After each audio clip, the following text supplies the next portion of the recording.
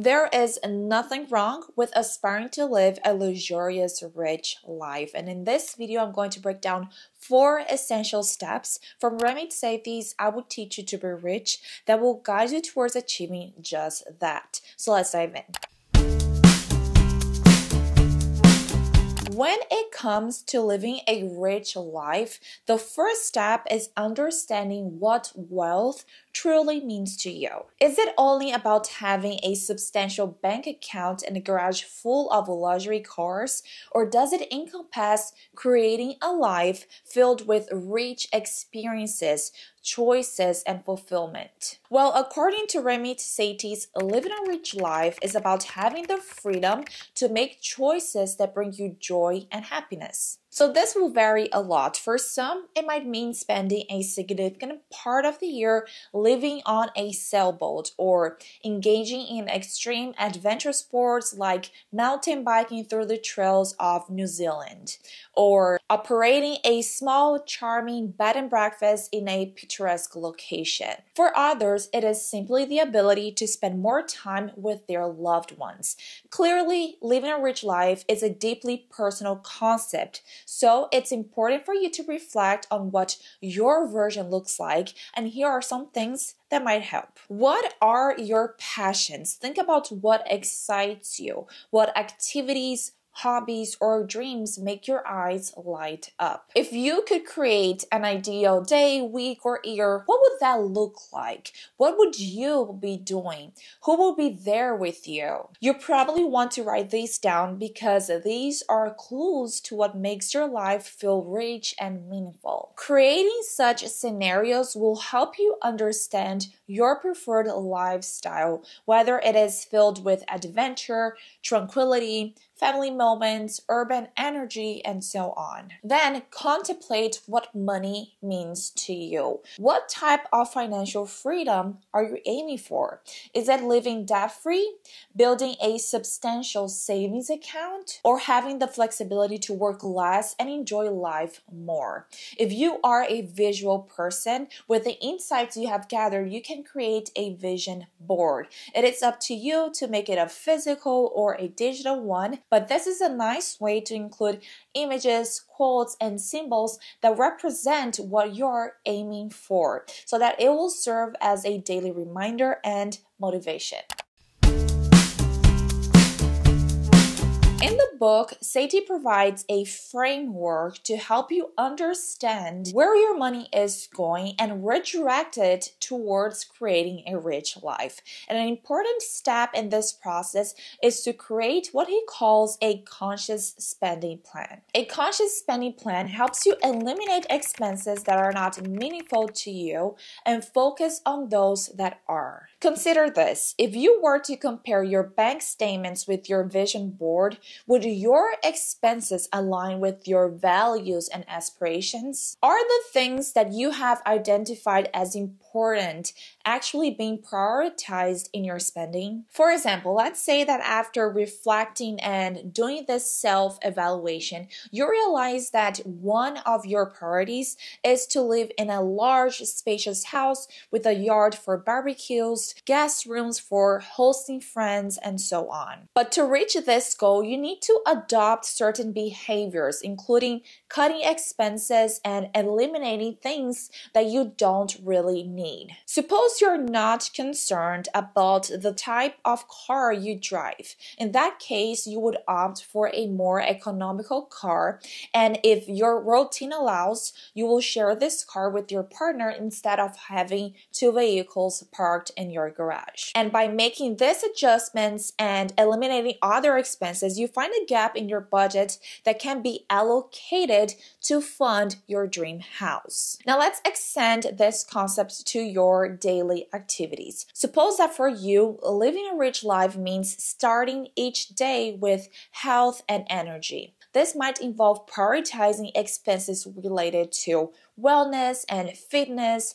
Perhaps it means in investing in a gym membership, healthier food options, or even a personal trainer. It could also mean cutting back on less healthy and more costly habits like frequently dining out or expensive entertainment. By reallocating these funds towards your health and well-being, you're not just investing in your immediate enjoyment, but in your long-term vitality and happiness. So the key is to assess and align your spending with your overall life goals, whether that is in a form of a dream house, optimal health, or other personal aspirations. Because remember, the more you say no to the things that don't matter, the more you can say yes to the things that do. And for those looking to reorganize their expenditures, Sethi recommends following the 50-30-20 rule.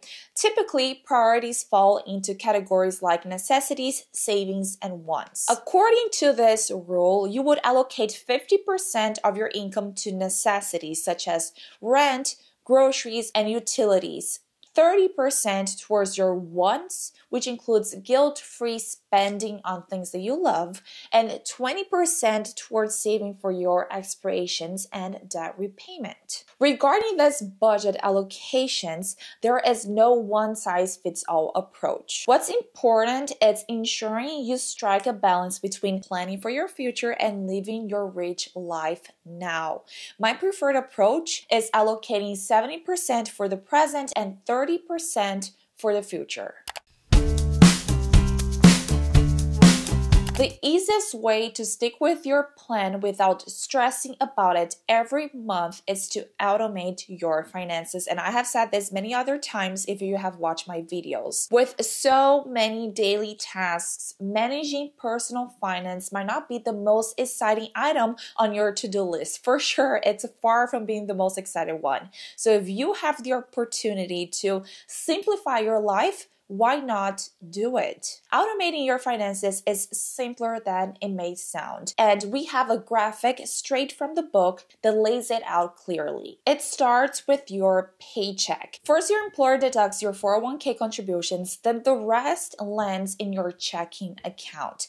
That's step number one. Next, from your checking account, you will set up monthly or bi-weekly transfers, some to your Roth IRA for retirement, some to a regular investment account for growing wealth, and some to a savings account for those future goals. For your day-to-day expenses, Sethi is a huge advocate for charging most of your regular bills to your credit card because it not only simplifies tracking your expenses, but it also lets you capitalize on credit card perks and rewards. To streamline this process and avoid accumulating debt, you can set up your card to automatically pay off the full balance each month. Meanwhile, for any bills that don't accept credit cards, you can arrange for them to be paid directly from your checking account through automatic deductions. And at the end of this cascade, what remains in your checking account is yours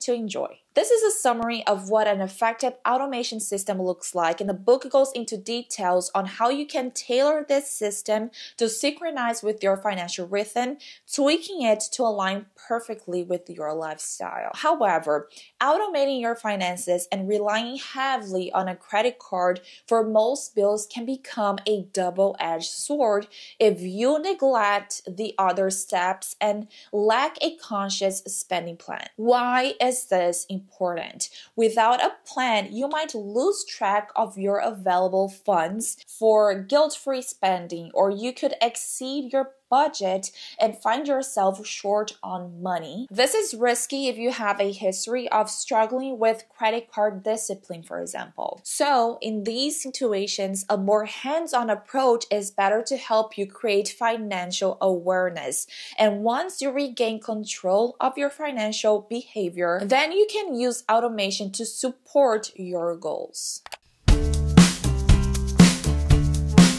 The fourth step in creating a rich life is all about optimizing your financial growth, and Sethi provides a wealth of strategies for this. A key area is exploring ways to increase your income.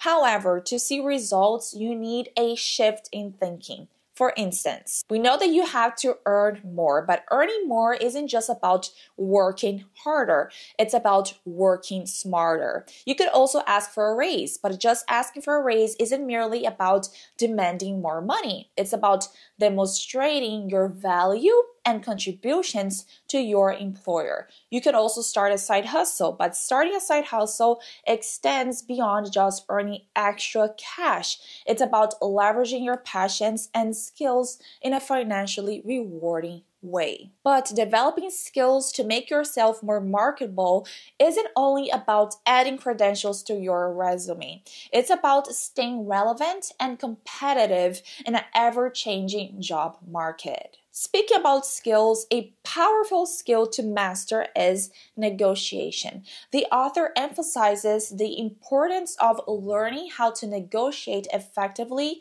and use conversation starters to your advantage in financial discussions. In fact, the book even includes scripts to help you negotiate better rates on credit cards, bank fees, and other recurring payments like cable, cell phone, and insurance. And as a side note, I recently read Never Split the Difference by Chris Voss, a former FBI negotiator, and I highly recommend it if you are interested in diving deeper into this topic. He also gave a TED Talk which is available on YouTube, so if you want, you can watch it for free. Sethi also guides readers on the importance of investing in low-cost index funds, and this strategy is pretty straightforward.